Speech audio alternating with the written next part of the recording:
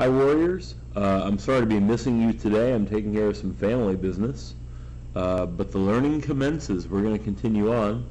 You have already taken the quiz that contains the learning targets 3 through 6 in this unit. I hope it went well for you. And now we need to look at our last couple of learning targets, believe it or not, for the whole semester for all of Trig.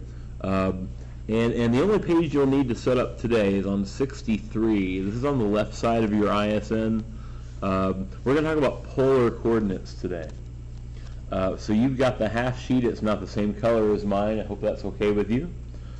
You've got the half sheet here for which you can plot some polar coordinates today. In a second, I'm going to take this out of my notebook. It's not glued in yet, just to kind of work with it with you. Okay. Get that thing out of the way. Okay.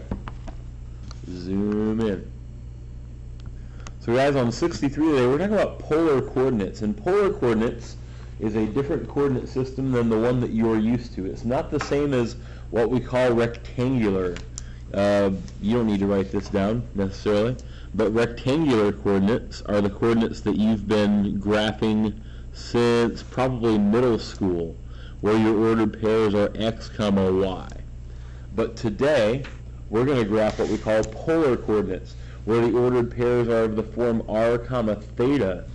Now r is the distance between the origin and the point, and theta is the standard position angle whose terminal side contains the point.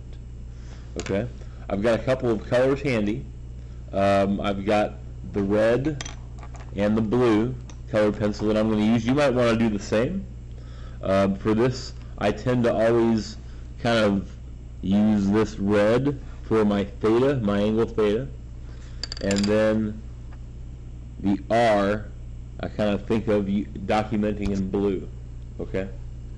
So what we're going to practice today is we're going to practice plotting some ordered pairs and polar coordinates. The 6 we're going to practice with are right here. I gave you room to look at, here's the polar coordinate graphing grid, and look at that thing. The coordinate system that you use has to be labeled slightly differently if you want to graph something in polar coordinates.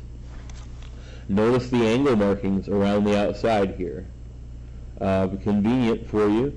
It'll help you locate an angle if you're trying to plot the ordered pair. Also then notice the kind of the concentric circles that are all centered about the origin here. Those are going to help you determine a distance. What's important for you to know is that each of those circles is 1 unit further away from the previous one. The radius of each circle is 1 unit more than the one before it. So like this circle here, all the points on that circle have a radius of 1. The next circle, all the points have a radius of 2. Here's a radius of 3, and so forth. So the circle markings and the angle markings are going to help you locate the ordered pairs that you need to plot. Okay? Essentially, what I want you to do is to think about how you would plot the ordered pair 3 comma 2 pi over 3. Now I'm going to tell you that I usually plot these thinking of this coordinate first. I usually try to find the angle first and then deal with what the radius r ought to be. So right here, for this first ordered pair A, they're saying find the angle 2 pi over 3. Now that's in quadrant 2. That's right here. Okay? So what I want you to think about is, think about this. I'm going to draw the line lightly in red. Think about the line that has 2 pi over 3 marked for the angle. And think about the line, even the one that extends in the other direction backwards as well. To plot this ordered pair, once you've identified the line that we're dealing with, treat the angle marking as positive. If I'm looking for 2 pi over 3, the positive direction is going to be this way. If I happen to have a negative value for r, I would think about going this direction. Okay? I'm going to say that one more time. Once you find the angle marking and the line involved with plotting that ordered pair, think of the direction you mark the angle as positive and the other direction as negative.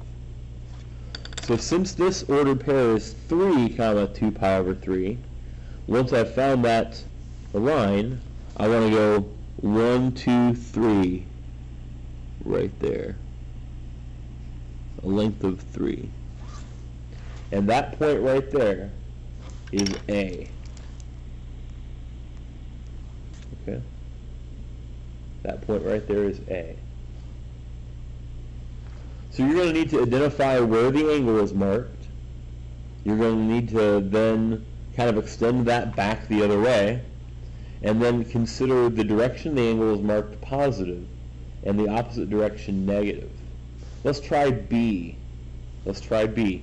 B is the ordered pair 2 comma negative pi over 4. And what I need to figure out first of all is where negative pi over 4 is marked. And negative pi over 4 would be the same rotation as pi over 4, but the negative direction, it's right here. It's right here. So I want to think about the line that contains negative pi over 4.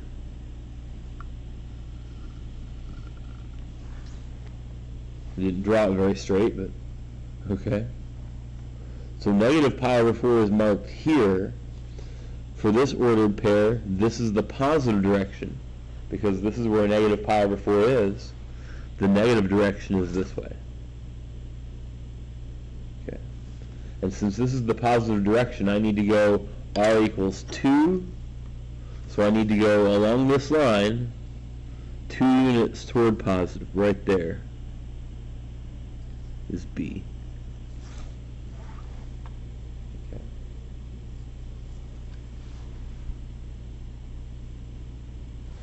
C is the ordered pair 1 comma 5 pi over 2.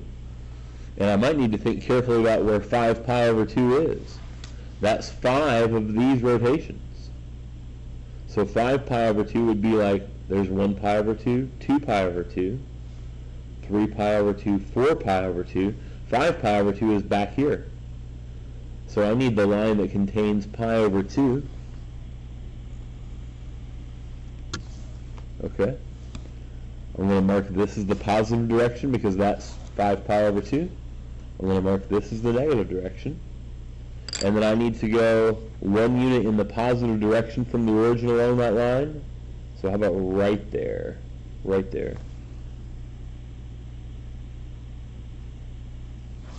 Okay. Okay, here's our first ordered pair at D that has a negative r. So I need to first locate 5 pi over 6. 5 pi over 6 is right here. So I'm thinking about this line. One of the hardest things I think to do here is, if you're going to sketch this out, is to find the right line once you cross the origin. Sometimes it's difficult to indicate.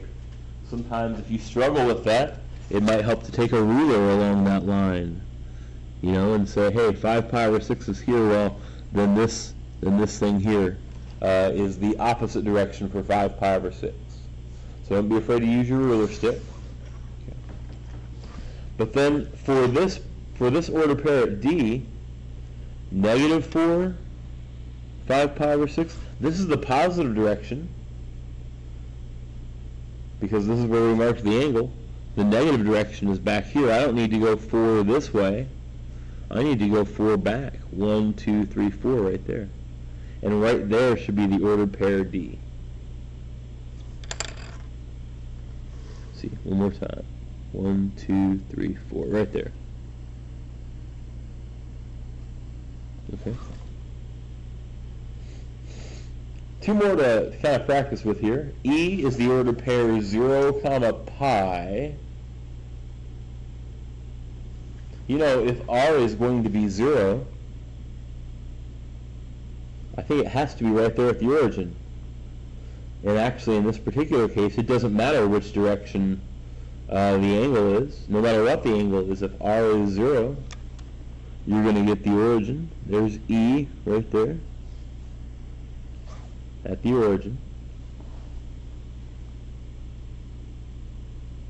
Lastly, f is -5, -11 pi over 3. Okay, the challenge here, I hope, is finding -11 pi over 3. I need to count pi over 3 is this, pi over 3 is this far, rather, 60 degrees. So I need to count 11 of those in the negative direction. Not the positive direction, but the negative direction. So I'm going to start here. I'm going to say, okay, there's 1. There's -2 pi over 3. -3 pi over 3 is negative pi.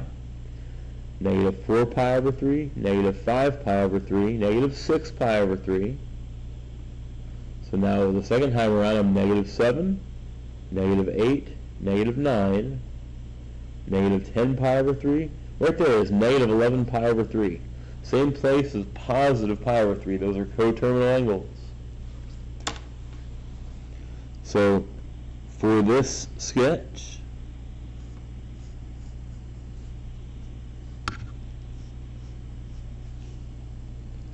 that's the positive direction because that's where -11 pi over 3 is marked.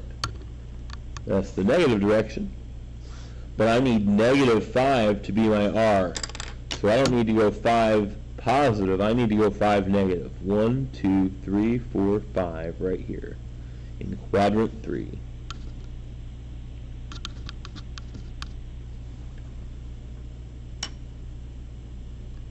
Okay. So important information here at the bottom that will help you looking back at this. If R is negative, count in the negative direction, the opposite direction. You might add from where the angle is marked. From where the angle is marked. Okay. And the other thing that's important here is in polar coordinates, no ordered pair is unique. Okay? I could give you an ordered pair up here if we look back at one of these, like the 3, 2 pi over 3. I could have given you a different angle that ends in the same place, and you'd end at the same point. For example, if I'd written 3, -4 pi over 3.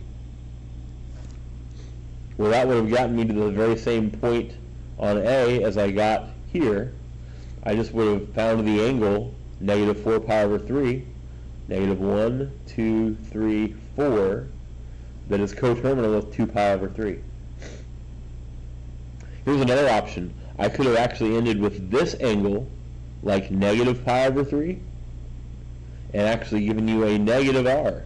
If I'd given you -pi over 3, then this direction would have been positive on that line, and then I'd have to go -3 to get to that point. So another option would be -3, -pi over 3. So in polar coordinates, the ordered pairs are not unique. Okay, you can write more than one different ordered pair to get you the same point. Okay. Here is the homework that goes with this learning target on OT-7. On 681, I got some practice for you, 5 through 18. You should have picked up some polar graph paper from the back of the room when you came in today, and that's what I would like you to use to work on these homework items. They're asking you to practice plotting some ordered pairs. Okay? The odd exercises have answers in the back. Try to work together to figure out the evens if you can, and if you struggle, we'll talk about things when we get together next week on Tuesday. Thank you, Warriors, for being flexible with us today. Let's get some hard work done now. Hope you have a great weekend and a safe weekend, and I'll see you guys next week.